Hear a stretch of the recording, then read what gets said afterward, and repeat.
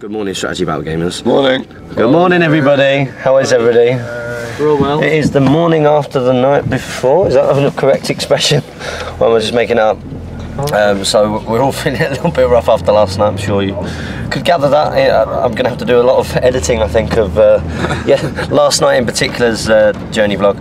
But we all got up this morning, had high-pressured showers that were really nice and toasty and warm. I felt pretty calm in the shower, actually. An absolute gourmet breakfast of Rice Krispies with some milk.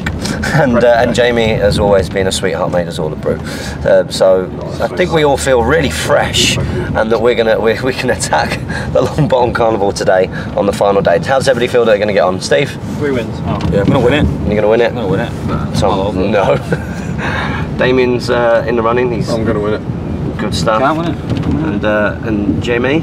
I have 3 wins today. 3 wins. Look at that. Confidence all around. I'm going to win top 10. I'm going for 2 wins and a loss. That's what I think. Okay, so I'll come back probably with my next opponent.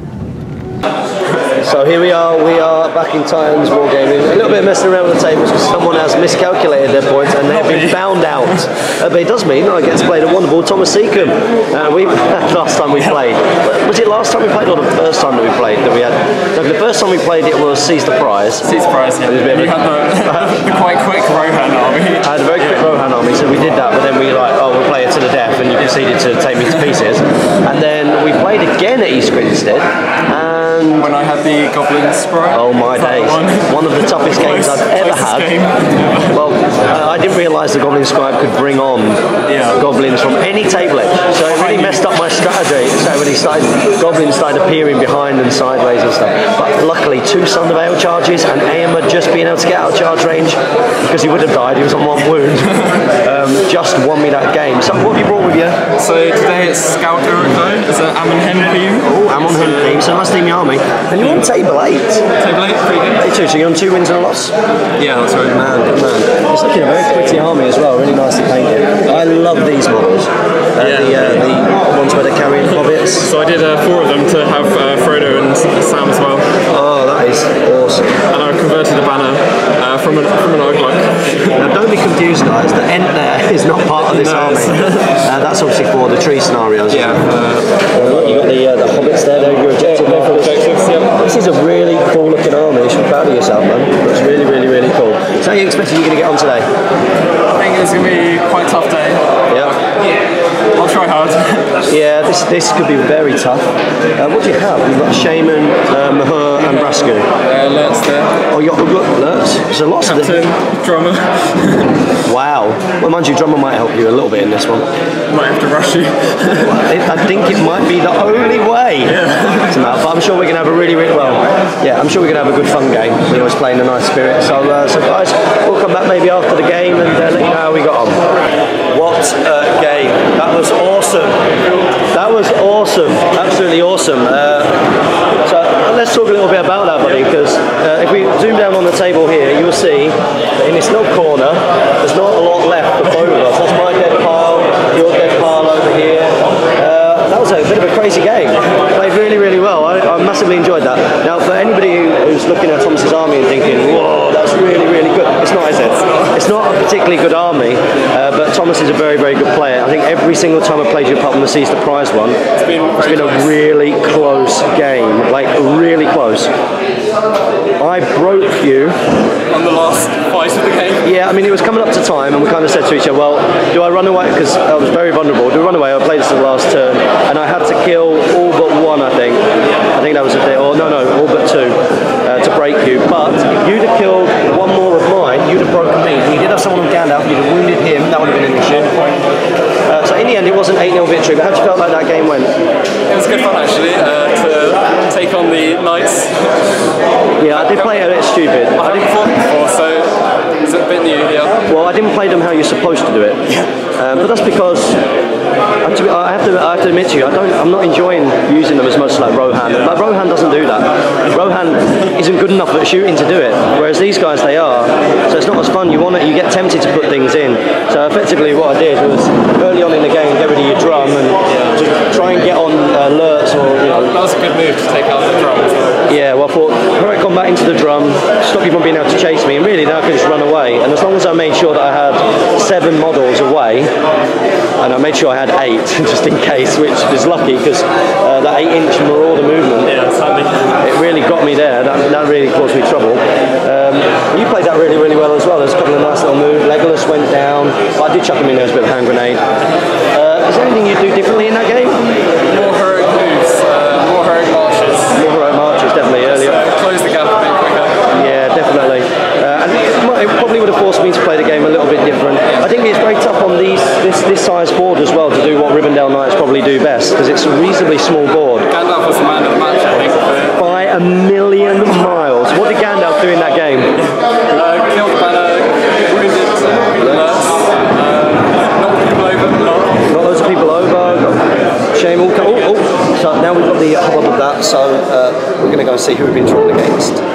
Fingers crossed for something not too tough. That was a really tough game, but it was good fun. We like playing each other. So I'll come back with the next video.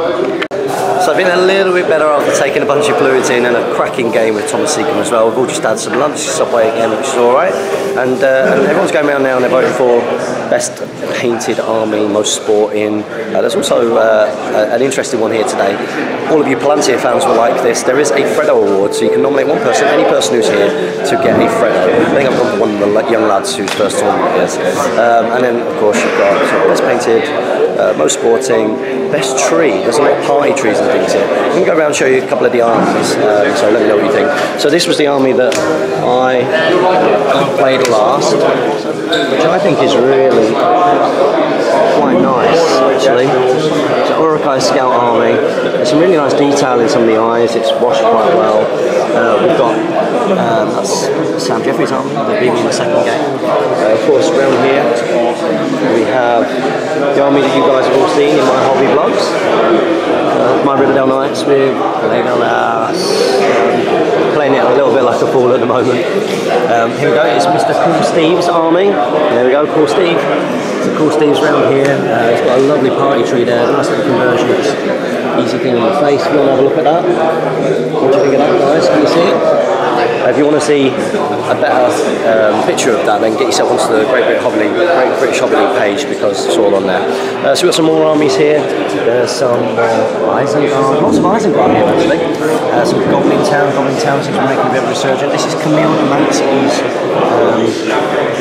party tree, which looks very cool. A lot of effort's gone into that. A little bit like, I think, is it Camille Demansky's? I think it might be. Of course, some ring raids. These are some of the tables as well, so it gives you a bit of an idea what it's like. Some Azog's Hunters, more Isengard. Are these Damien's Isengard? No, they're not Damien's Isengard. World Champions doing very well in this event, aren't you, buddy? You got 4 wins? Yep, certainly. Yeah, that's about to stay on 4 wins. Shut up. And then we've got Mr. Edfall. We love him very, very much. Looks like it's going to be a going to be a tough game. He'll go into game mode. He won't want to have fun with you. Oh, I'll have fun with him. Yeah, look at that, fighting talk, come on, fighting talk.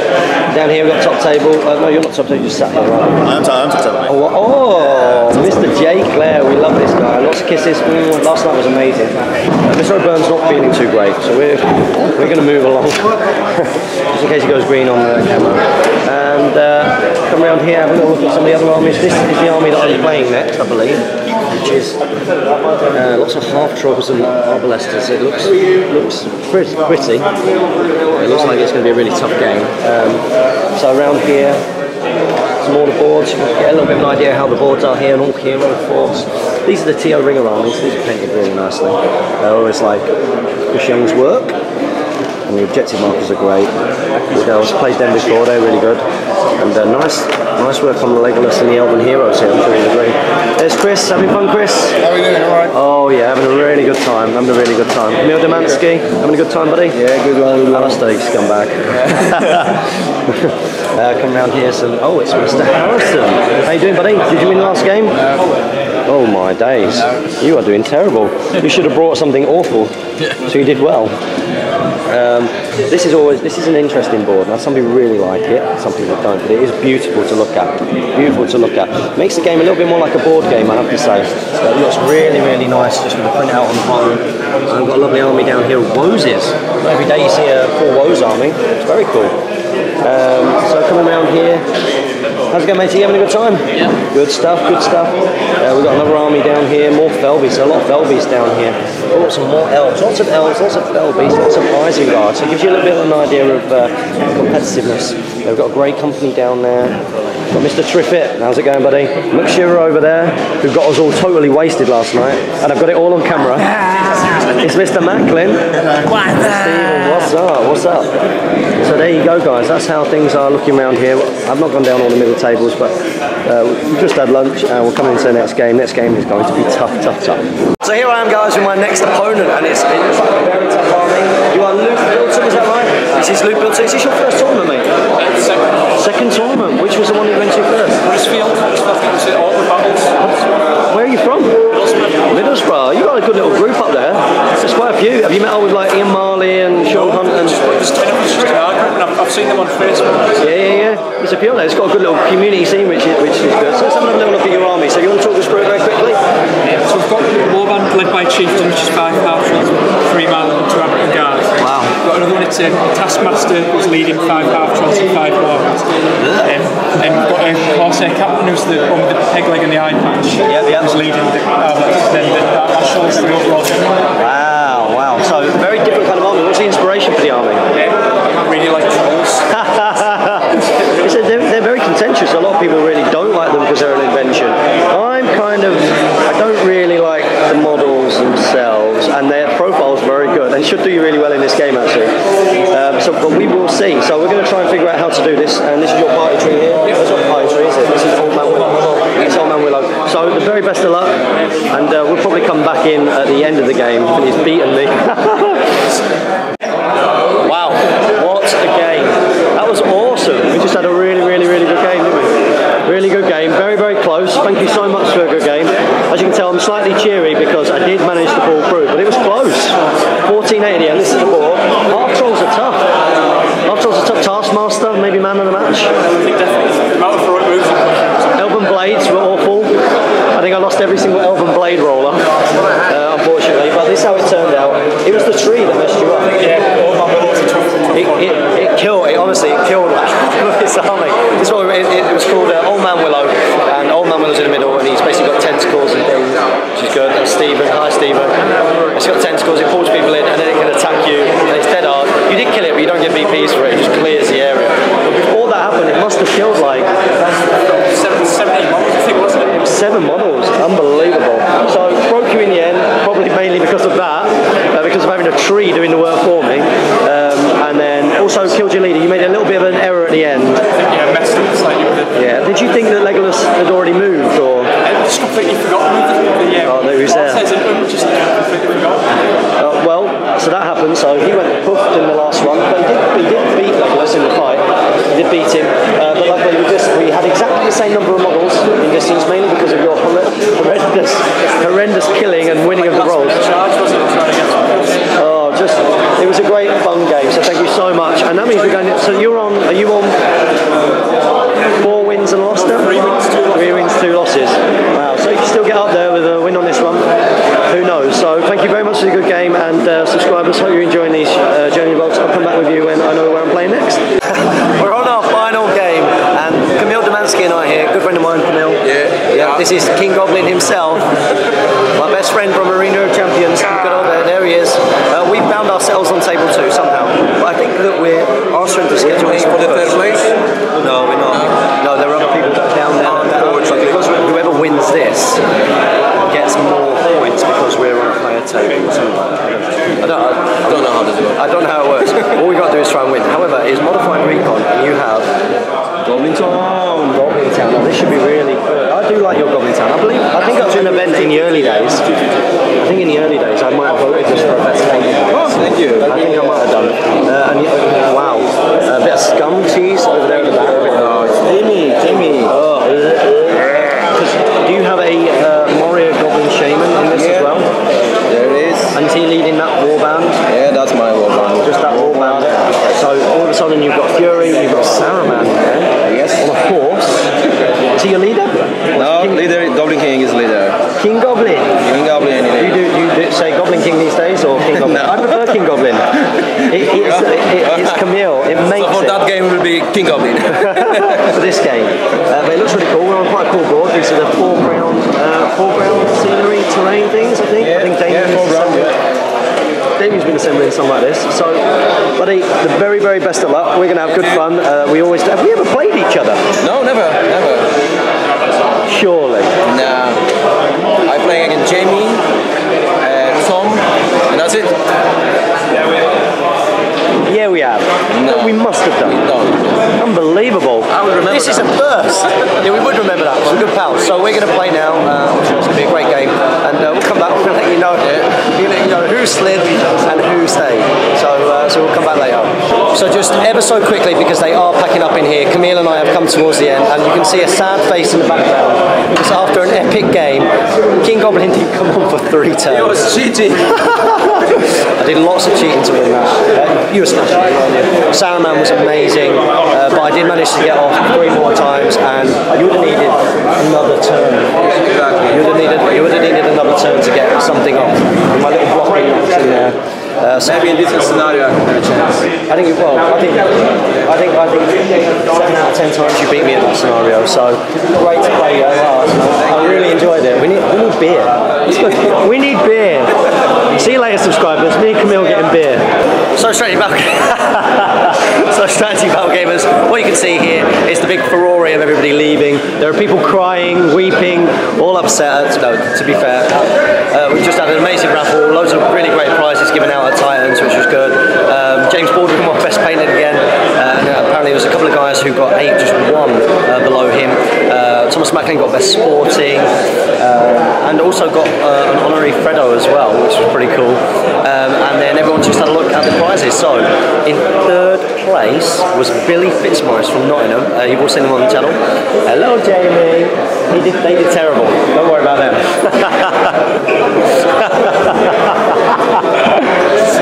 And in 2nd place, we had a draw on the final game, and Ed Ball just, God, look at these two, look at these two, unbelievable.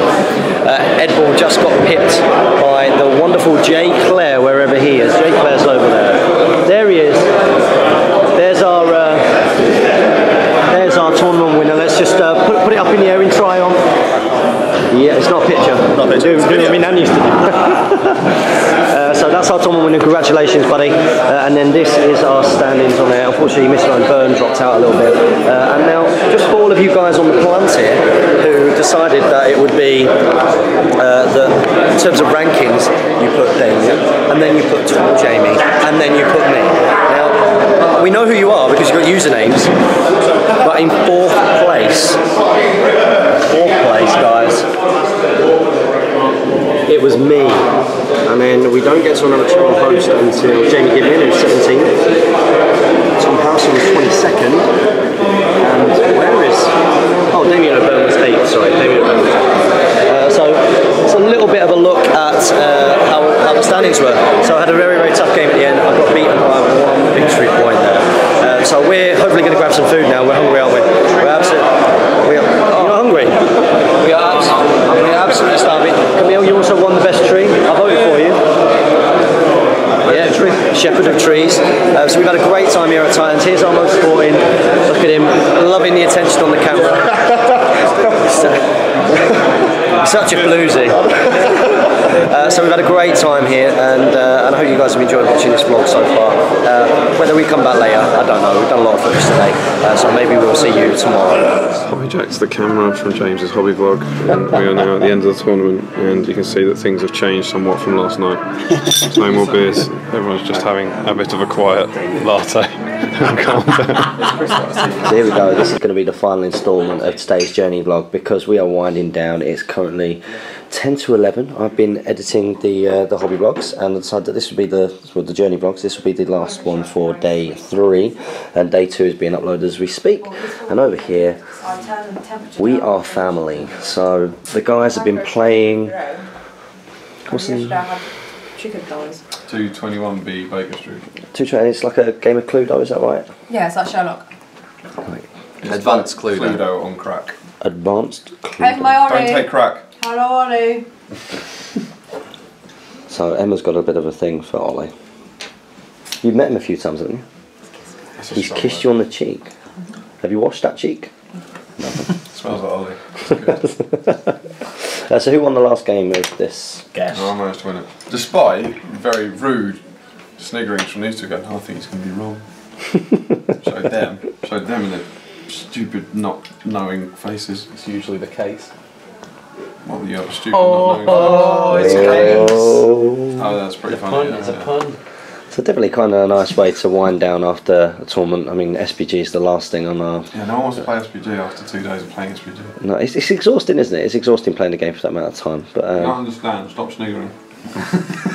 it is. It's exhausting, It's so isn't it? exhausting. It just takes it out of you. I mean, the drive to Finchley and back. Has that been covered on the... Yeah, it was covered when I was entering into Titans. You were ahead of us, obviously.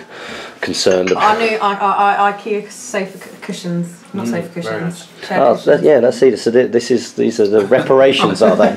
So is it the joint account card was allowed to be used completely? For dropping my arm. I'm a James bit worried. broken it though. It was never attached. It was. It was not. Oh, so a nice way to sort of wind down at the end of the day. Tomorrow we're going to get most of our we're doing battle companies tomorrow. I'm going to have a sleep. We're going to do a special episode of the Plant here, perhaps, which should be really cool. A 4-way. We might get round to doing I tried to do the Age of Sigmar discussion and unboxing, We should do perhaps. that. I should pack for America. We should do all of We're these going to do things. none of We these. should do. We're going to get up at 1 PM and then we're going to watch the Lord of the Rings extended edition, and then at midnight we're going to go, oh God! I'm not going to get up at 1 PM because I'm going to get up at 7 because I go back to work tomorrow. Oh, Sad face. Oh no. So everybody's going to be up. I'll be up anyway. You know, you're trying to make people think that that's an awful thing who just do normal jobs and haven't had 6 weeks off. So that's going to be it for today. So good night to everybody, and we'll be back with day 4 of our journey vlog. And day 4 will mostly be me filming us filming lots.